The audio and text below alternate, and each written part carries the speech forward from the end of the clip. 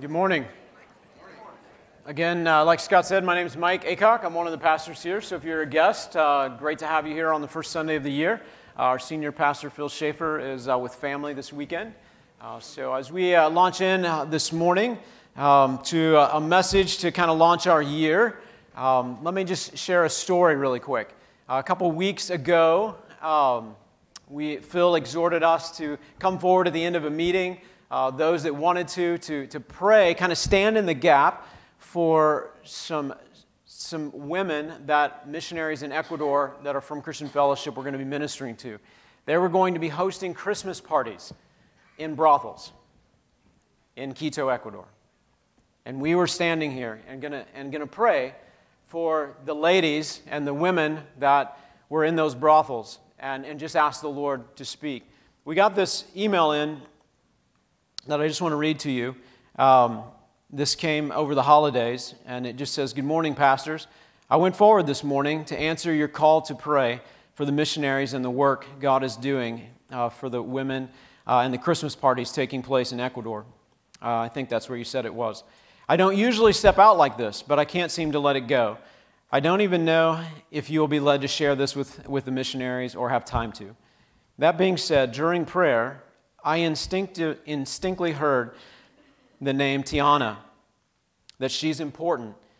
At first, my thought was that she is important to the work he wants to do there. But then, as I continued to pray, I felt like he wanted her to know she is important to him." So what this person doesn't know that gave me goosebumps when I read this email is that there's a girl named Tatiana, who's been living in Casa Adalia almost from the beginning. And so this is a woman whose body is wrecked from years and years and years of abuse. She has a self-image that's been really attacked, doesn't think of herself as important or loved. And so here we have a few people stand and say, "God, would you speak to us? Would you touch these women?" And her name is called out in our midst. And then we send this to Phil and Debbie, and they're going to get to share that with Tati. And this is a woman whose heart has been gripped by fear. Fear that she's not enough, fear that she's not important, fear that she's not loved. And if only for a moment, this story, this little moment that says God spoke your name to a group in Columbia, Missouri, she's going to know that she was loved. And in that moment that she knows she's loved, fear has to do this. It has to let go. Because when you are loved, fear cannot hold on to you. However, often fear grips us and holds us and keeps us shrunk away from all that love would call us to. Let's pray. Father, you have overcome. You have done marvelous things in Jesus. You have expressed your love in a way that breaks through all darkness and brings light to our blinded souls. And so, Lord, as we step into this time, in this moment, would you help us, Holy Spirit, to hear what is true, to let truth grip us, the truth of our belovedness grip us. In Jesus' name, amen. I shouldn't start with such emotional stories.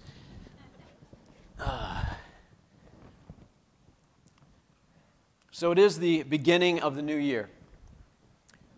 How many of you all made New Year's resolutions? Anybody? Yeah, a few? I wrote down a few. Maybe it's not a resolution, maybe it's more like a goal. Just, hey, I hope to do this year. Those are all fun.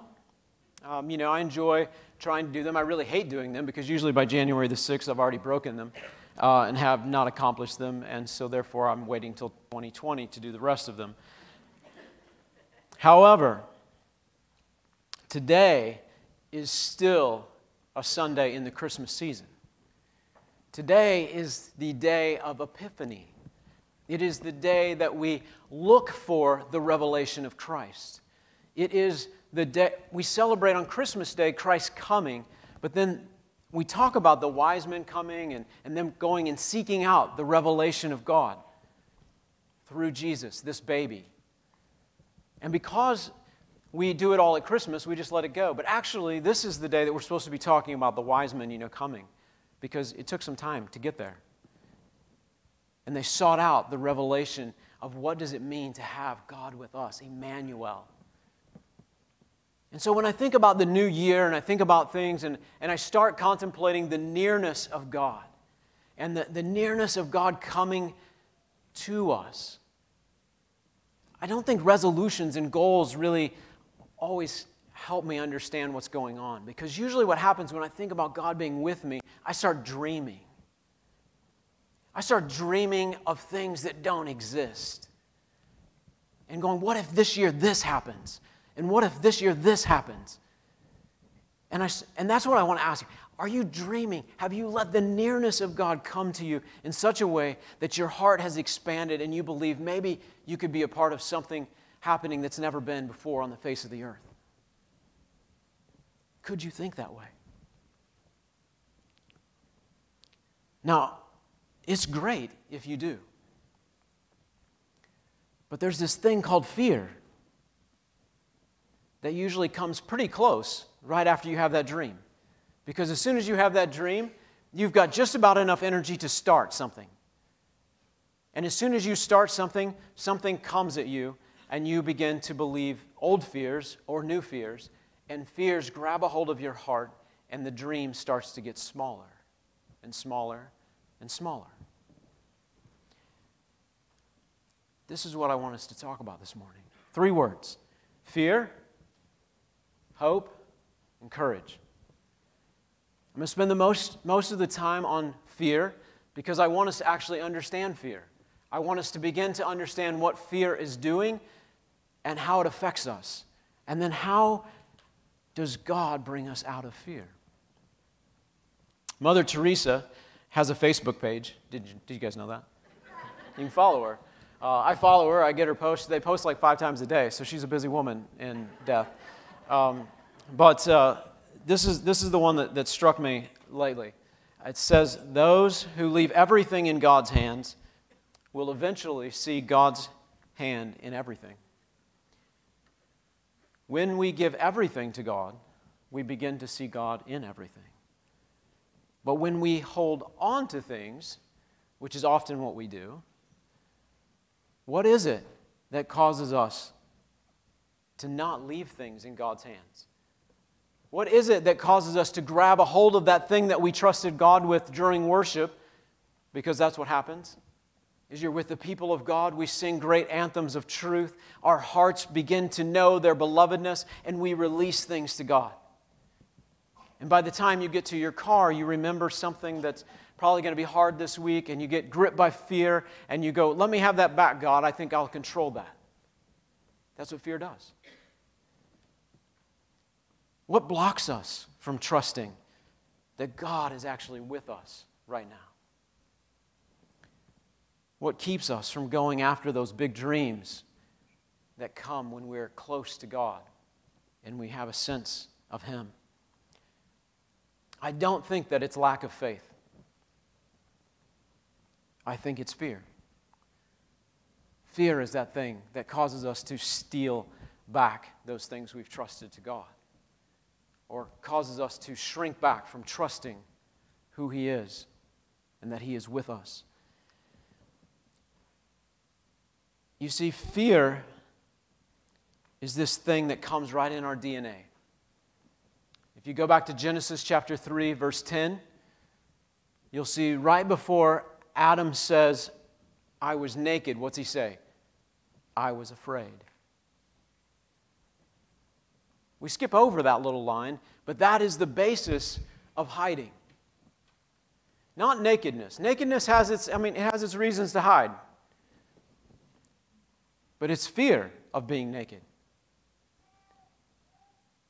That's a different place.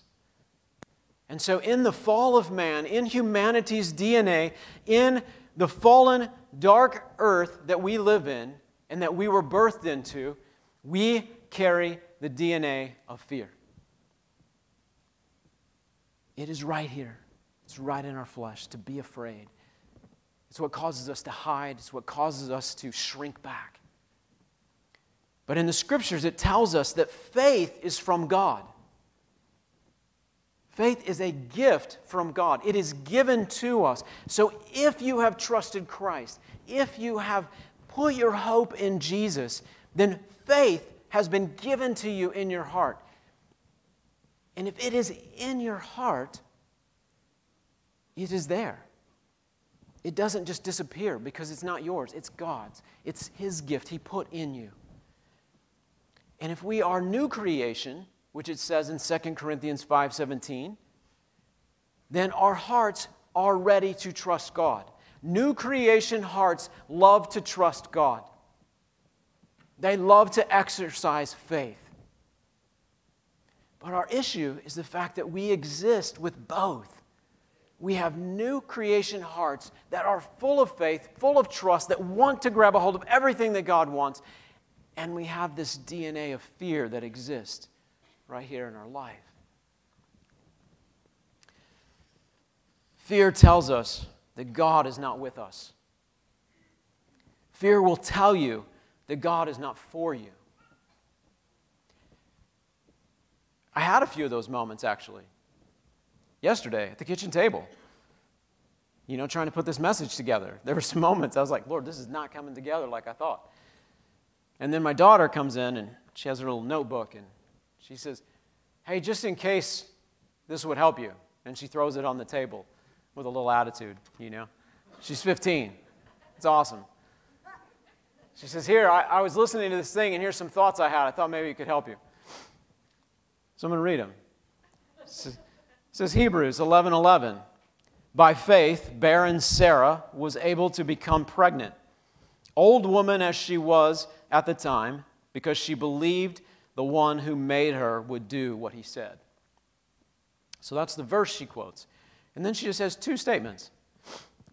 It's because of Sarah's faith in God, not her hoping and pleading, she left it in his hands.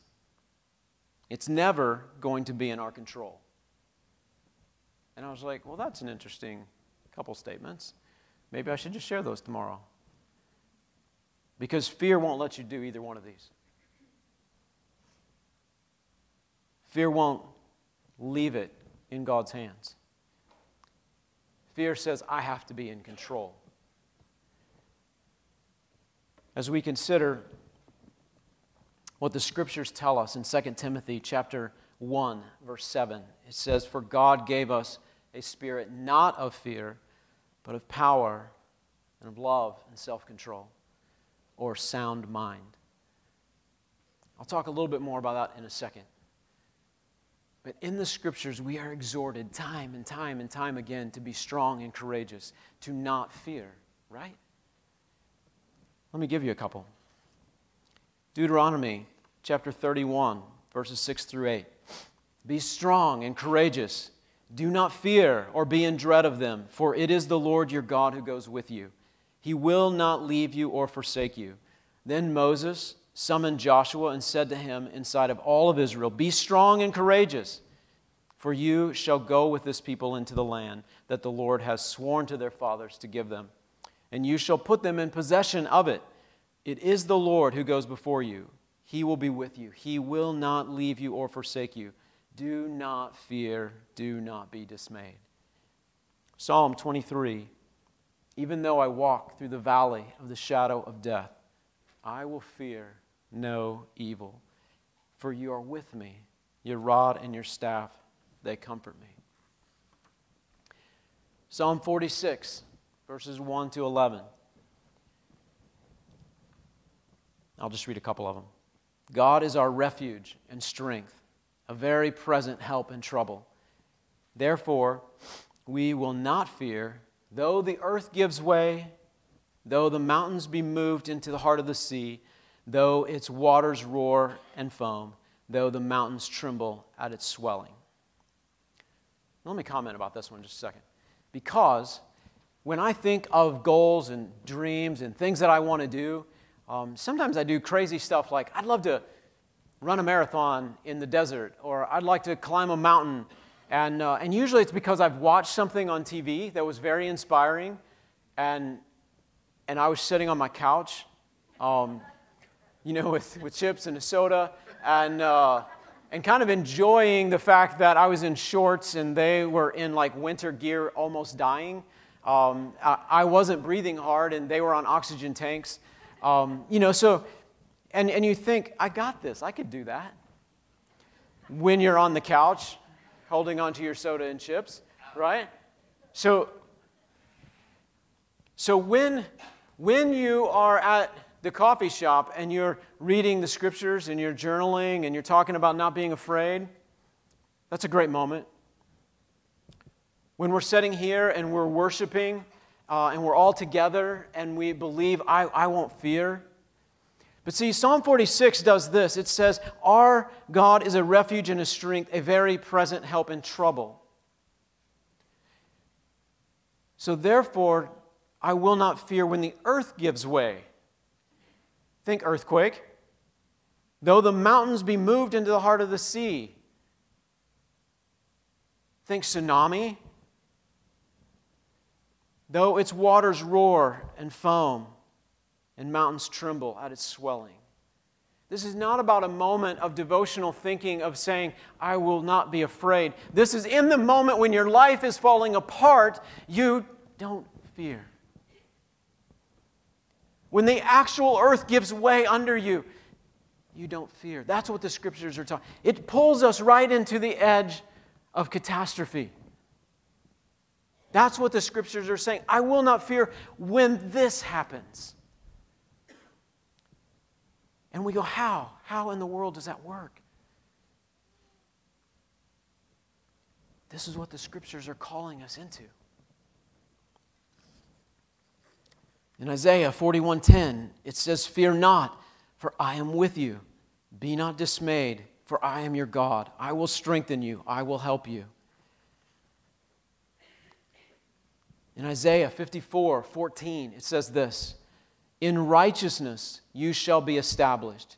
You shall be far from oppression. You shall not fear. And from terror, for it shall not come near you. There are real places where dictators oppress people, where countries are oppressed. But there are people in oppressed countries who are not living under oppression. Because oppression is a state of the heart. Oppression is this thing that says, I have owned fear, fear has owned me, and I am going to allow it to have control. When in our lives we allow fear to come upon us and grab a hold of us and actually be our state of being, we live under oppression. In 2 Timothy 1:7, it says, God gave us a spirit not of fear, but of power and love and sound mind.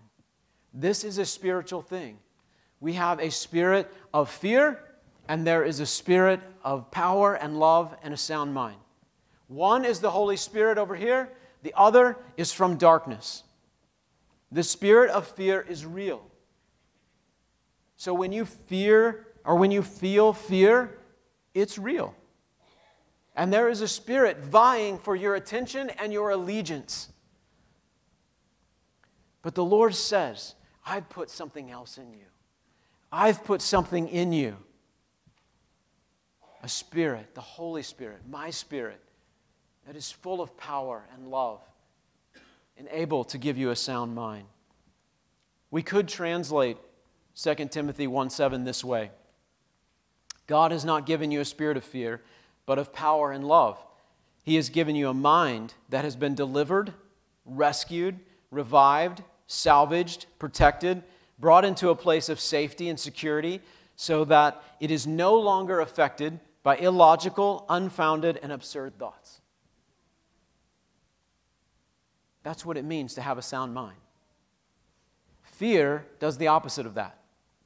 But let me read this one more time.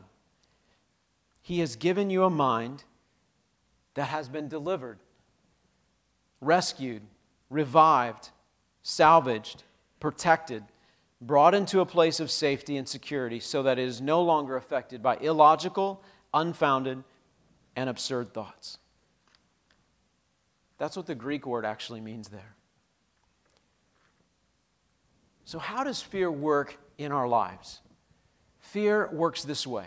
Beth Moore says this. She says, fear causes us to trade power for an overwhelming, pervasive feeling of powerlessness. Fear has to do with us not knowing the outcome of some situation. There are a lot of emotions that come along with fear. Anger, resentment, hatred, intolerance, depression, anxiety, unresolved grief. If those things are struggles in your life, you might ask a question, what's underneath that? Is there some fear underneath those emotions that is actually gripping your soul? So let me just give us a little physiological lesson, if you will, on fear. Fear is actually something that God gave to us by design. It's a gift from the Lord in a human being, and it functions a certain way. There is a physiological response to fear.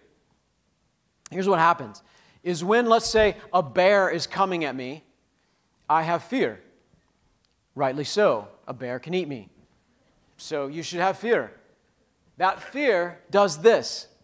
It takes all of my logical thinking brain and it says, we don't really need you right now.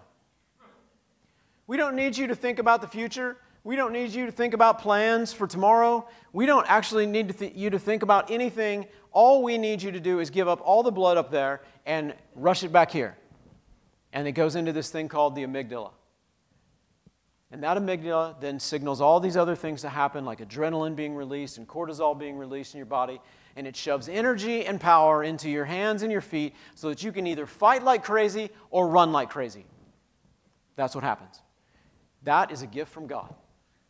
When there is a bear at your front, you should say, thank you, Lord, for fear, because it does its thing without you thinking about it. You don't have to think, hey, could you move some blood out to my hands and could you move some blood to my legs so I can fight and maybe move a little faster?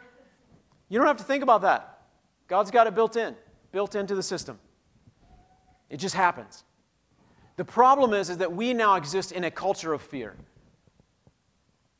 Everywhere we go, we live with fear. And we've adopted this culture of fear within our lives. And so everything that we do is fearful.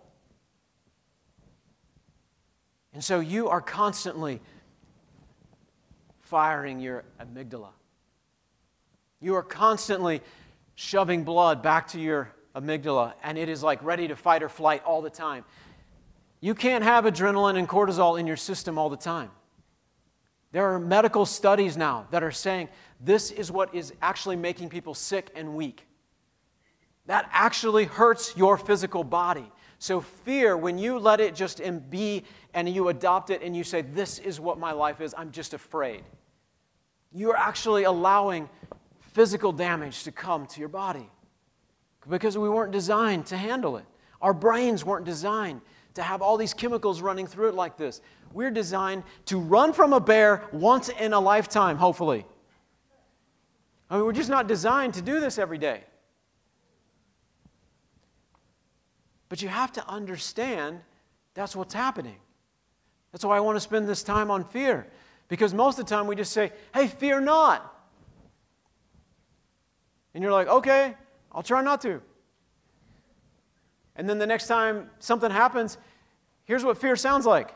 Hey, so I wonder if this is going to happen. And if that happens, I wonder what this is going to do. I wonder if this is going to happen too. Oh, if that happens, oh my goodness. And you just it's like a machine gun in your head. And you have all these things that might happen.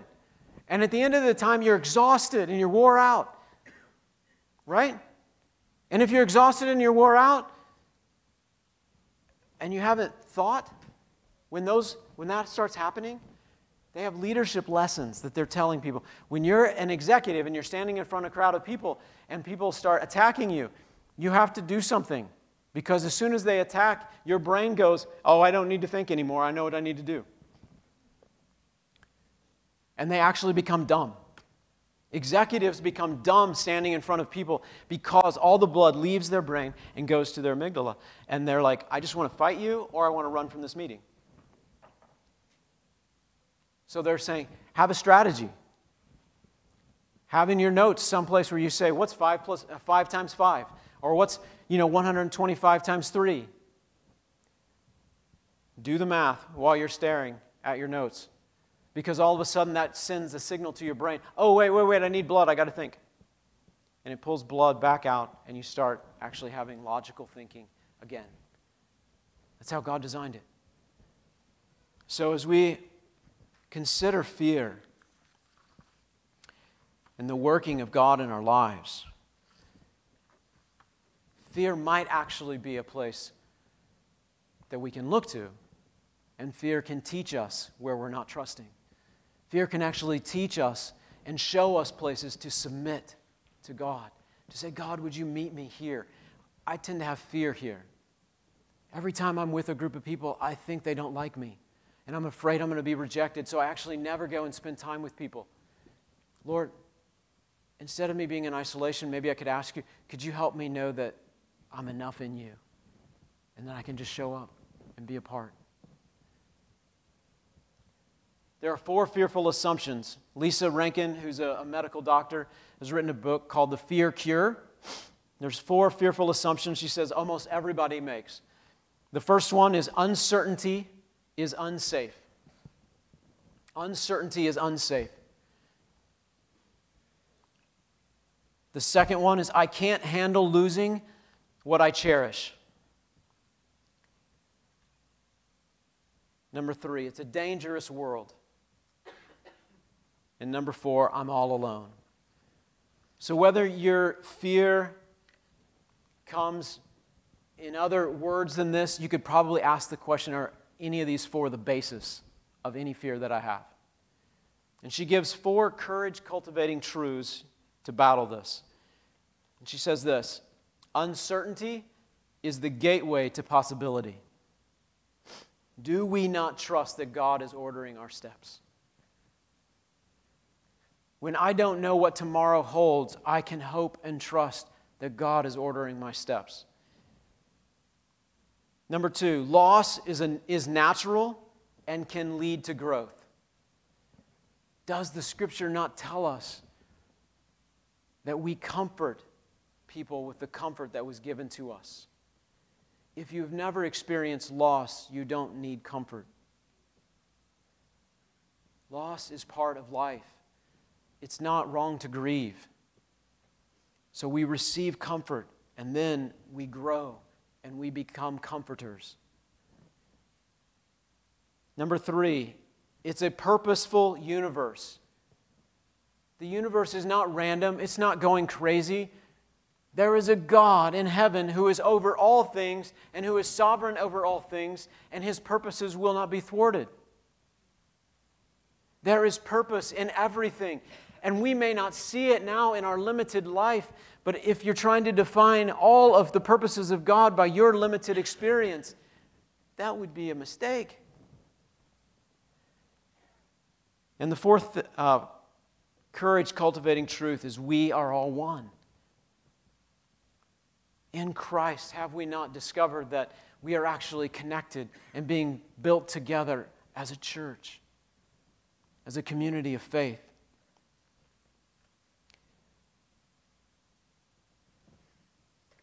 Fear is doing this to many of our lives. And what it's doing is, it's not just to your life, it's to your soul. And its hand is gripped so hard around because you've agreed with all of the fears that you've ever had. And so every time you turn around, fear is stirred up in you and it's affecting you, both physiologically, intellectually, and emotionally. And so to just talk about having more faith and not fearing spiritually is missing it. That's why you have to see all of it. God, who is the one who created us, knows that He created us human. And He addresses us and expects us to be human.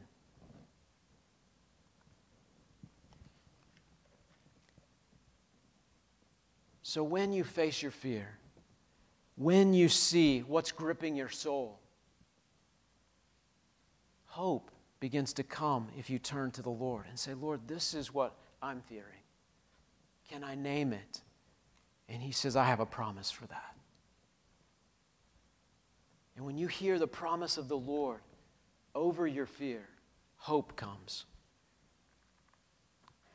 Hope is believing what's not yet been seen. In Romans chapter 8, it says, for in this hope we are saved. Now hope that is seen is not hope, for who hopes for what he sees? But if we hope for what we do not see, we wait for it with patience.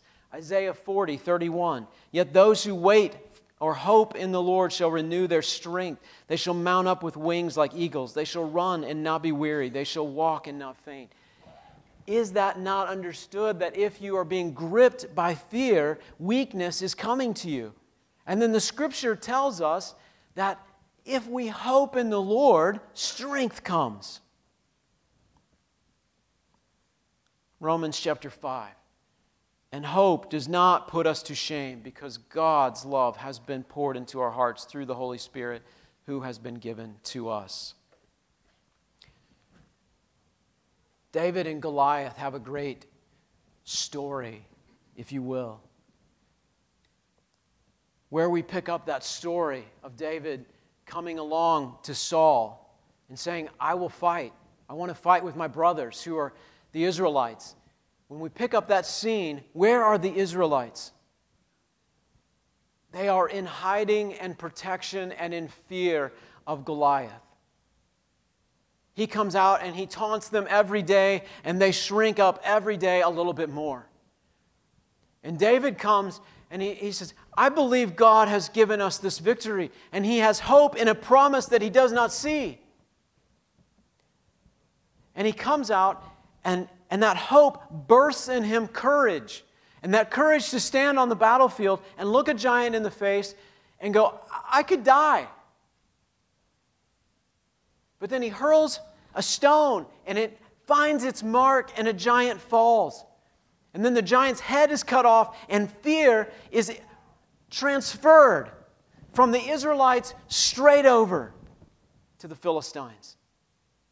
And they start running. If you listen to any stories about people who got the Medal of Honor in war, it is because normally in situations their men were trapped by fire, and they were shrinking up behind a wall, and they knew they were going to die, and everybody knew they were going to die. And one person says, if I charge into the face of my fear, it might change the course. And most of the time what happens is when somebody charges into the face of fear, the enemy gets afraid. And then courage comes in all these people. Sometimes those men died, but they still got this Medal of Honor. Guys, we are the church. We are a church that lives in a world that is fallen and dark. And when we see hope of what could be, we can step in and go, I will face this fear. I will look at this right in the face. And if one person does it, you'll be amazed, because there will be people who will stand behind you because you will have brought courage into their heart. Hope is the birthplace of courage.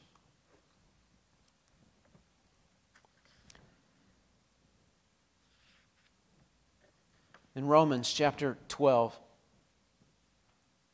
verse 2, it says, don't be conformed to this world. This world is a place of fear. The method of this world is fear. It's in everything that we have. But it says, be transformed by the renewal of your mind. Renewing your mind is not simply memorizing more Scripture. I'm glad that we memorize Scripture, and we should memorize Scripture. It is a tool that the Holy Spirit uses for us in a day-to-day, moment-to-moment battle. So I am not saying don't memorize. I'm saying renew your mind is not just memorizing new scriptures. Renewing your mind is actually coming to terms with what's actually going on in your mind and saying, I'm going to stop letting fear have its way, and I am going to let hope have its way.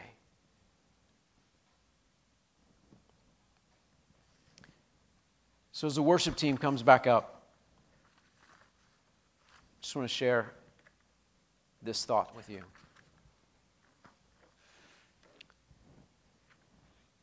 What are your giants? What giant is in front of you? What giant has a hold? What fear giant has a hold of you right now? Is it a giant that says, I'm not enough? Is it one that says, I'm not lovable? Is it one that says, I don't deserve to ever rest? I have to work like a dog? Is it one that says, I can't let my heart ever be broken again? Is it one that says, I can't allow anybody to see I'm limited? What is the fear that's gripping you? I know what it feels like to have your heart shrunk with questions of fear. Part of me ending up in a summer sabbatical in 2018 was because the questions that I kept asking and rolling in my head over and over and over had gripped a hold of me in ways that I didn't even understand. It was the questions of, am I going to be enough to answer the questions that are before us right now as a church? Will I be able to think creatively enough to help lead our church in the things that are going on, that we're facing? Will I not give up? Was a fear. And in the middle of that, my heart was just beginning to shrink.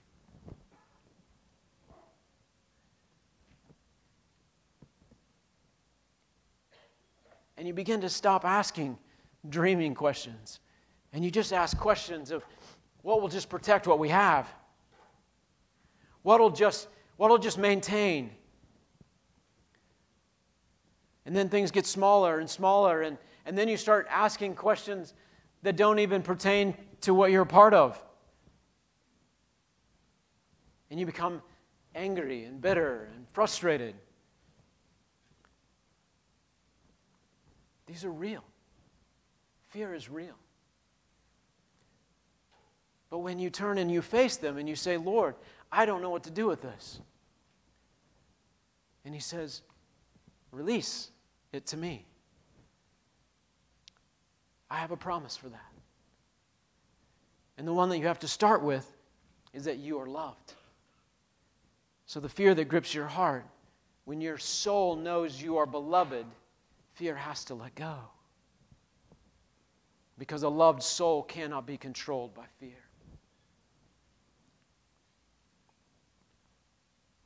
Let's stand. When we listen to fear, we become hopeless, courage falls, and love is restricted. When we challenge fear, we embrace hope, courage rises, and love is released.